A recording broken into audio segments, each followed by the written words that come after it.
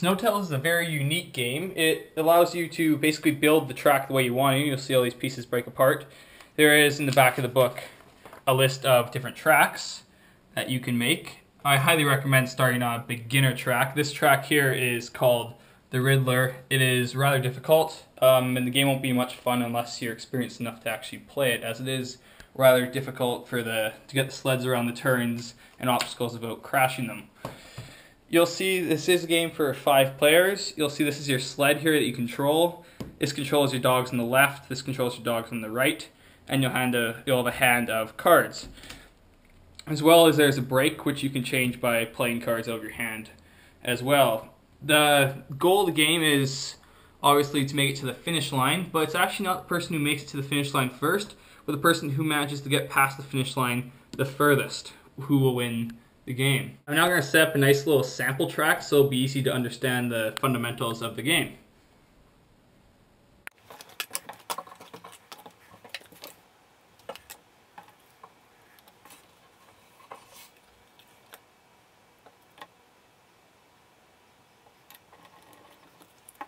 This will play exactly the same as the normal game, just on a really short and simple track. To start the game, play order is very important. So to see who goes first or second or third, I just get each player to flip over the top card in the draw stack. Easiest way to do it. So red drew the highest color or number, so he will now choose where to start his sleigh. You'll see if you start in the inside lane, you're going to be going inside into the turn, so you're going to have more room to work with, so there's a bit of an advantage. But if you start in the 4th or 5th position, you'll see you'll receive 1 extra card for your first turn, or if you start in the 5th position, you'll receive 2 extra cards for your first turn, as it will be the hardest place to start because you'll come into the turn with very little room to work with.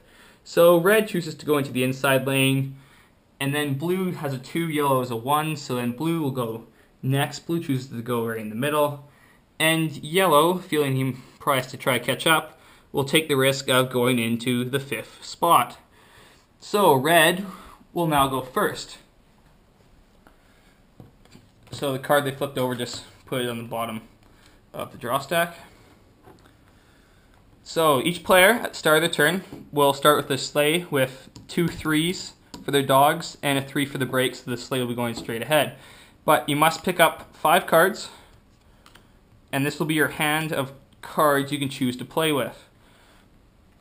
You'll see how you have a 1, 2, 1, and a 4, and a 5. These cards, the cards you play must be the same, so you couldn't play a 1 and a 2 on your turn because those are not the same cards. You could choose to play the 2 1s, or just 1 2, 1 4, 1 5 in this case. So if you want your sleigh to be going just straight out ahead, you would only be able to play the 1s, but your sleigh would actually be going nowhere because your break would, this is your break, it would be stronger than your forward progress of 1 plus 1 would be 2 if you played these 2, minus 3 would be -1, so you wouldn't go anywhere. So in this case, you probably want to take your highest card and play the 5 on to this side, so your sleigh will now pull to the weaker side because this dog is going to be pulling harder than the 3, so your sleigh will curve off to that side. So now you add these together, so you now have a speed of 8 minus 3, so you have a speed of 5 forward and drifting 2 to the right. So you take your sleigh and you gotta go 5 forward and 2 to the right. So we'll go forward 1, 2, 3, and then our 4th and 5th moves will be the drift and the drift. So we'll then end up there and then pick up 1 more card. So you have 5 for next turn, and that is now your turn. And it would be blue player's turn, who would do the same thing, pick up 5 cards, and so on. So once all the sleds are out, it would come back to whoever's in the furthest ahead on the track or inside lane. So if blue and red were here, blue is in the inside, so he would now be the first player, so he would then go first before red. But let's say blue is here and yellow's there, so now red is still the first player. So red's next turn, you'll see there's a speed limit of 3 going into this turn. For how fast you're going over the speed limit, you'll receive dent cards, which will limit the number of cards you can carry in your hand for the remainder of the game. It's not a good idea to pick those up. So you'll see at the moment we are going speed of 5. So we're going to want to slow our sled down so that it is only going a speed of 3. So to do that, we can just play the 3 from our hand to match that.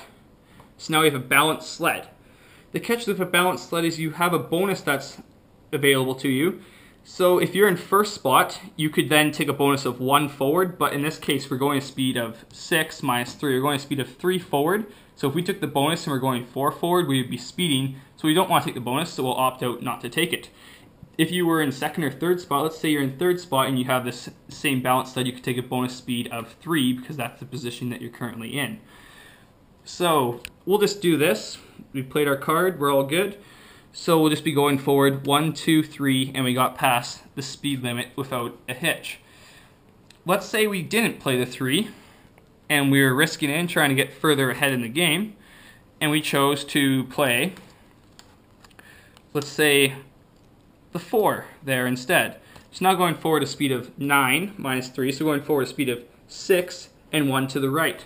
So then you take your sled and you would go forward 1, 2, 3, 4, 5, and you still have not gone 1 to the right, so we'd end up actually crashing off the course. If this were to happen, you place your sled back on the spot it was before you crashed, and you'd pick up a dent card so that you would not pick up any more cards because you now have 4 cards in your hand for next turn. You continue to pick up dent cards if you crash off the track or exceed speed limits or crash into any obstacles like trees like you saw at the start of the movie here. Crashing into another sled is not a penalty, however, so let's say yellow were to crash into red, yellow would just sit behind red, but their turn would stop and they wouldn't pick up any more cards for next turn, but they do not pick up a dent card. Another thing is you can actually choose to affect your break, in which you take one of your cards in your hands and simply just put it on top of your discard pile, which will be beside your draw stack, and then you would swap out your 3 for a 2 break. Another reminder, when you are drifting, let's say we are drifting, we're going forward 3 spots and 1 to the right, we can choose to drift at the start, or in the middle, or in the end of our turn. You can choose when you drift, but you must perform all your drift moves as you are going forward at the same time. And the person who wins the game will be so let's say red passed the finish line the first, but then yellow actually comes and passes them further, and blue doesn't make it. Yellow is actually the winner because they made it furthest past the finishing line.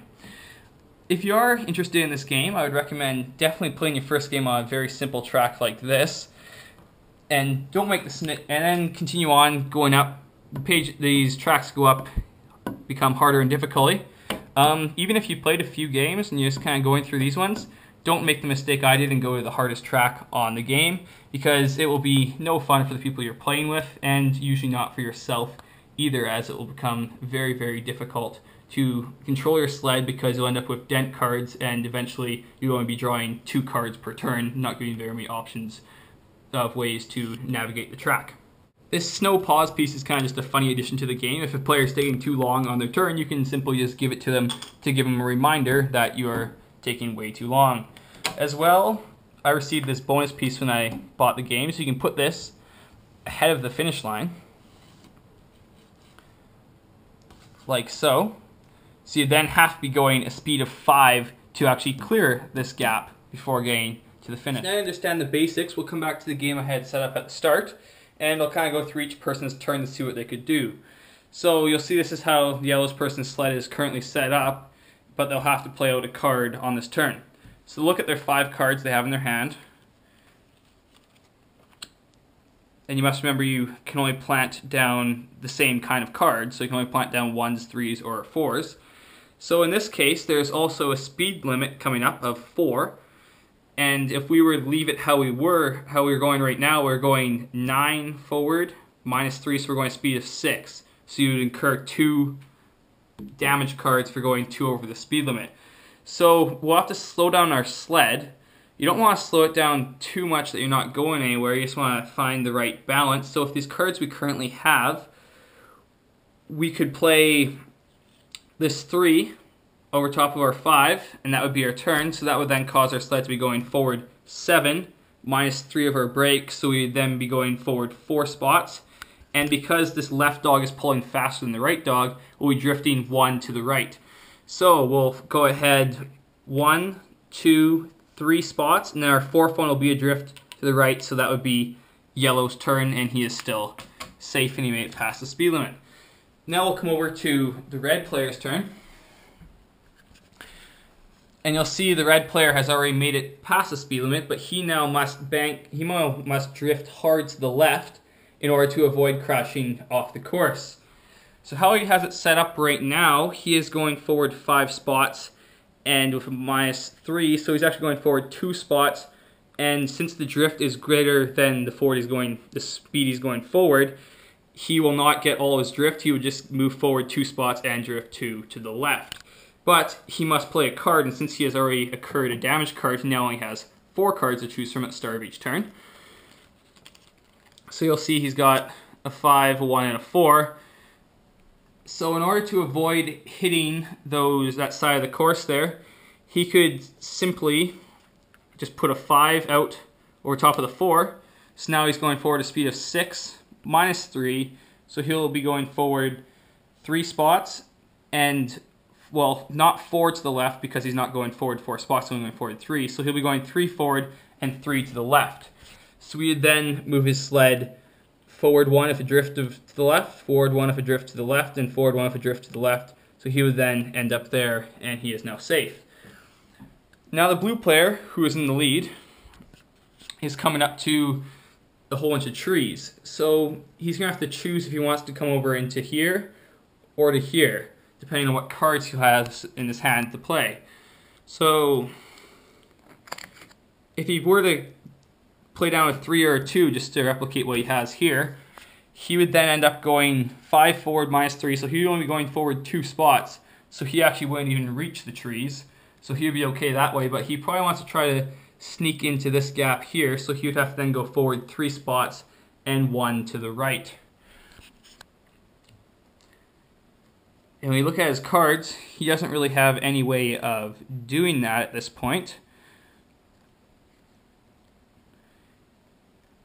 He could, however, play a 5 there, which would make him going forward 8 spots, -3, so 5 spots without causing the crash. So he could also then play a 5 on top of his discard pile, which would then change his break to a 5. So he would now be going forward 8 spots, break of 5, so only going forward 3 spots with a drift of 2 to the right. So 3 spots with a drift of 2 to the right, so he'd be going 1, drift and forward, and drift and forward, so that would be his turn, and he would end up there. If this blue player were to crash into a tree because it was the only cards he could play, let's say he were to crash into this tree, he would then remove it from the board, take 1 dent card, so you'd only be able to have 4 cards in his hand next turn. This tree would be removed from the board, and he could actually continue on his movement through the tree, but he has incurred a dent card in the process.